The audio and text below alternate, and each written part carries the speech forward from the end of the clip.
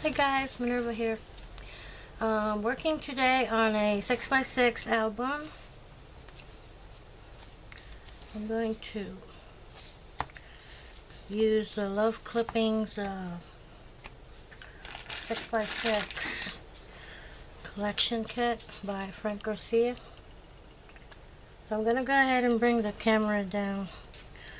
This is probably going to take me maybe a couple of days because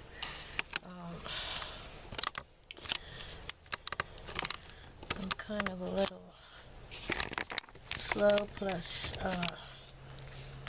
I need to do other things, so I'll probably have about an hour to dedicate to this before I have to go cook. So anyway, I'm going to use Love Clippings by Garcia, and I'll be using these two Love Clippings flower collections and some ephemera.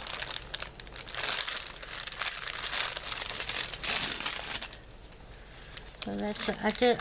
This album is 6x6, which is great because you can use a whole page of a 6x6 pad. Let me put this out of the way. So what I did was I had this chipboard. I believe I ordered this a while back. I don't know if it was Joann's or who it was. I never did like it too much, because when you cut it, it kind of like frays or something. I don't know. It's pretty thick. But I went ahead and used this. I cut it with a craft knife. And I went ahead and marked the 1 inch on top of each board. I cut 6 of them. And I saw Garcia use this method of hinge, which it turns out like this. You cut a 3x6 strip of paper. I reinforce this paper though with some tie-back. This tie-back, my husband brings it to me from his work. They get something wrapped up in this to protect it. And this is that, I discovered it has some plastic in it because I glued it with decoupage onto the paper. This is regular 8.5 by 11 cardstock. I glued it onto paper or cardstock with Mod Podge and 3x6, and you fold it in half. So that's going to be the hinge system that you use. I like the fact that reinforcing it, you know, you're going to be opening and closing this, so it's going to be reinforced with this material. But you will have the paper outside that will take the ink. So what you do is, the first one, you put the hinge, you tape it onto the first 1 inch mark that you had, and then the next board goes on top of this. See, this is the second board here. Then on the next one, you go ahead and put another strip of this on another board on the 1 inch mark, and then you tape this side. I would be taping this on the next thing like this. I got this wet. So what I need to do is make another 1 inch mark here.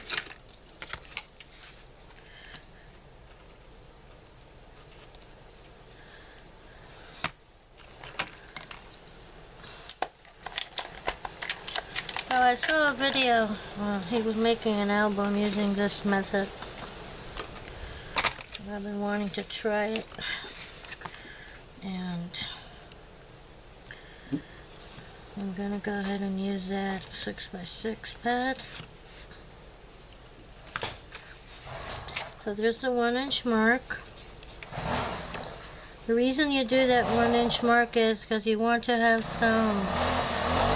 some of this paper left over on top, and you want it to be, you know, consistent.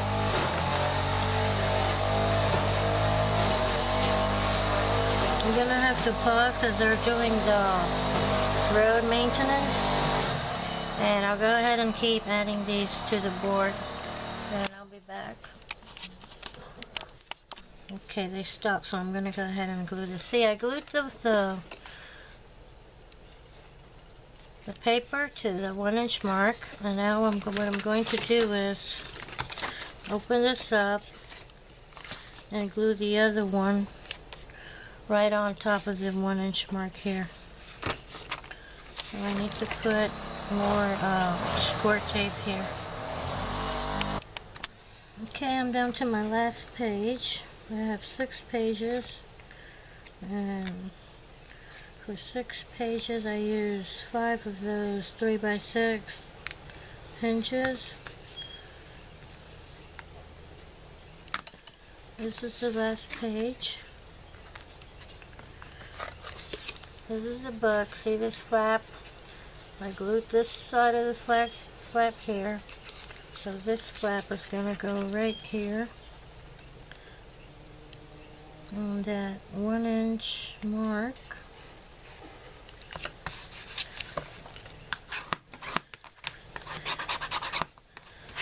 I press it real good, and that's the book. It looks pretty even. There was one of the pages that wasn't too even. It's this one here. But it's not that much difference. I ended up with some of this here. 1, 2, 3, 4, 5, 6.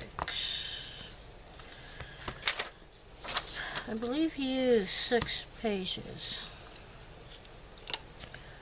So I'm just going to leave that there for the cover paper.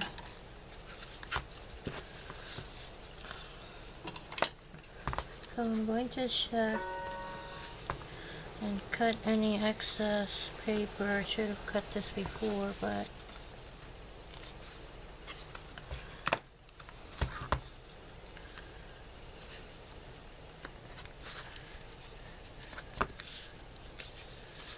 that looks pretty good.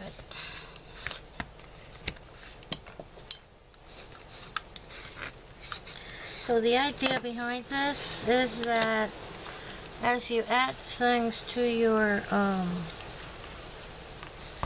book, it will expand. It will have room to expand.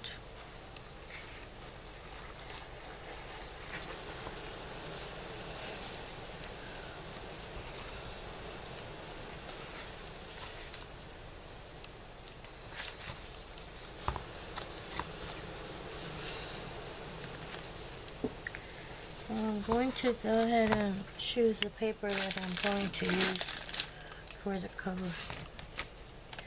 See how well it does.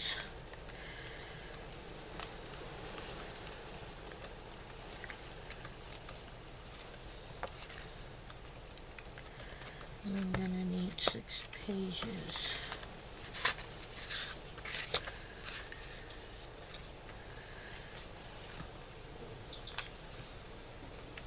I think I like this one.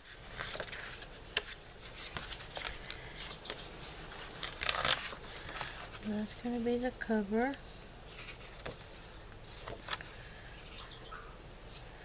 I'm going to need 12 pages. So what I'll do is use the same paper on the other side. Like so.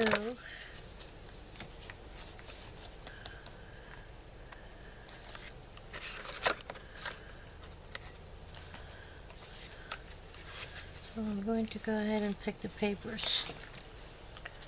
Okay, I forgot that I needed to plug my camera in so that it wouldn't turn off. That way I could be on pause as long as I need it, but I forgot. So anyway, I cut all the top pieces off the paper. And I already picked the 12 paper that I'm going to use. This is the cover, and then on the next page I just use the paper that's, you know, the paper on the other side of the paper.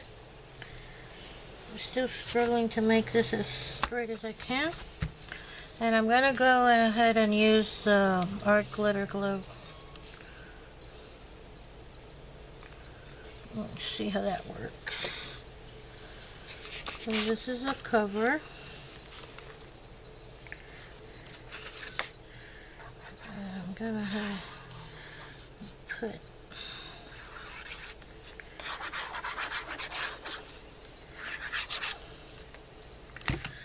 I'm going to put too much on this side. Okay.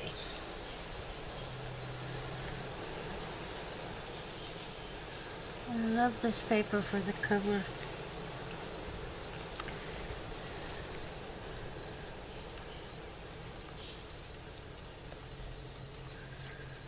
Okay, that looks pretty good. I like that glue for this because the paper doesn't buckle, and you have time to move the paper around.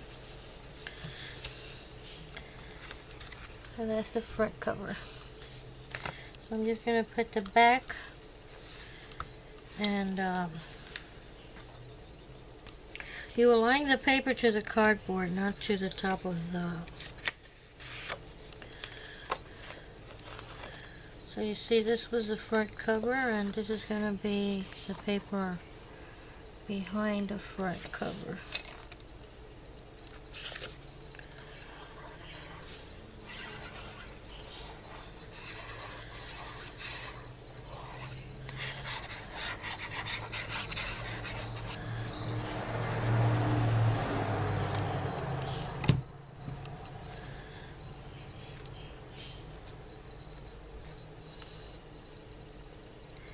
Go ahead and line it on the top,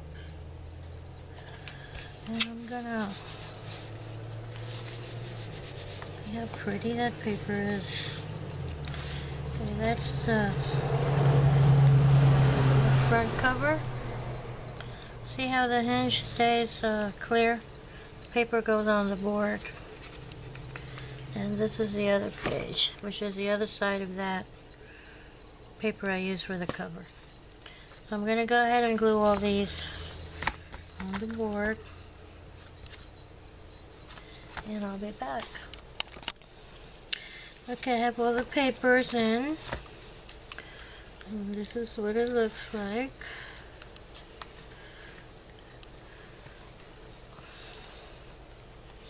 That's the back.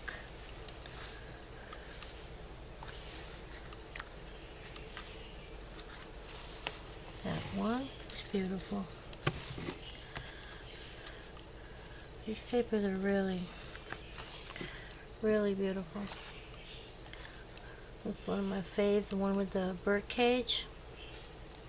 And this is the back of the album. So that's the back, and this is the front. So now, I think I'm going to go ahead and ink this.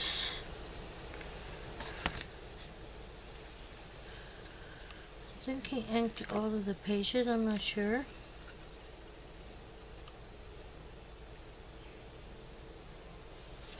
So I'm going to go ahead and get the ink. Okay, so just like Frank did, I went ahead and put some lace in the center of each page. I was lucky enough to have enough of this trim, very similar. It's got scallop on one edge and straight on the other. This is from Ofray. I got it at Walmart.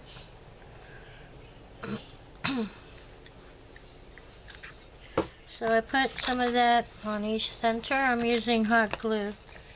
Then I glued this nice doily. I think this one was sent to me by Gail Fleming, 504. pretty sure she sent me this beautiful doily. So I'm just putting a little bit of glue on the tips just to secure it completely. And using this spatula so that I don't get burned, because the glue seeps right out of the little holes.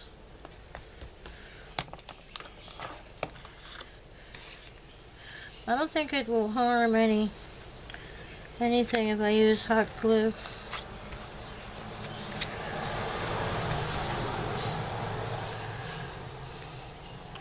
So now I'm going to get some flowers. I did make a mistake. This book is supposed to open this way. I was going to use it this way, but I realized it looks much better if you open it from the side. So I'm just going to go ahead and, use it that way. And wherever there is something that looks like it's upside down, I'll just add one of those chipboard embellishments. And I'll fix that way. So instead of using a paper doily, I decided to use this because I really think it looks prettier. It looks much better with that. Okay, so this is what I have for now. I went ahead and changed the wooden beads on these flowers. And I need to put more flowers around here. I found this fountain. I've had it forever. And it's from Prima. It's Shabby Chic Treasures Antique Garden Scents. And it has another one that's a metal color. And this is item number 892326. Like I said, I've had this forever. I don't know if they still have this. It says 2014. And this one is white. And it has a little faucet there. Real cute. And this is what I have for now. I only put the lace like I said. And so I'm going to cut the video here and upload it. And I'll continue working on this tomorrow. Have a little bit of glue there. So that's it. I'm going to upload this video. This one says it has 8 minutes. So I'll see you tomorrow, guys.